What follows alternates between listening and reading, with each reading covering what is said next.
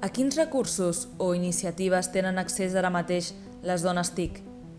Els Premis Dona TIC és una iniciativa que neix amb l'objectiu de visibilitzar la presència femenina en les carreres tecnològiques i les enginyeries i fomentar les vocacions STEM.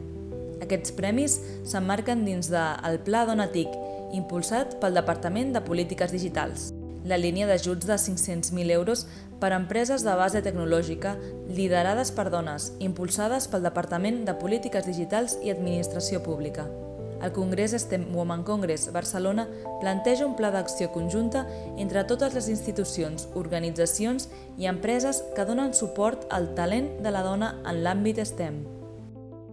Women in Mobile vol atreure, retenir, fer visible i avançar la indústria Women in Tech a través de l'enfortiment, educació i lideratge. Donestech és un col·lectiu que investiga i intervé en el camp de les dones i les noves tecnologies. S'ha convertit en clau per entendre la recerca i acció ciberfeminista, sobretot en el món llatí, feminista i en els entorns activistes.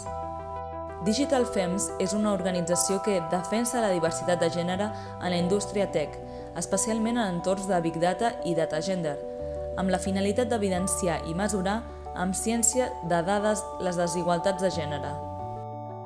Technovation Challenge és un concurs que fomenta les vocacions tecnològiques entre les nenes a través de la creació d'una aplicació mòbil per solucionar un problema de l'entorn proper.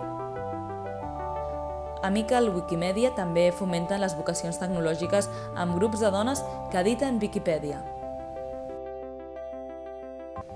També existeixen altres iniciatives com Women in Towers, Women for Tech, Fem Talent, Beatbot, Young It Girls, Code Up i moltes més.